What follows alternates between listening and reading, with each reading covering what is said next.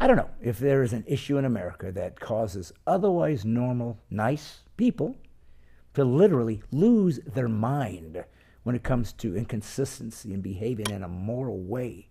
The amount of hoops jumped through, the amount of linguistic gymnastics required to somehow justify people's position for abortion without acknowledging what abortion does to another human being is staggering. But there's a good reason for that.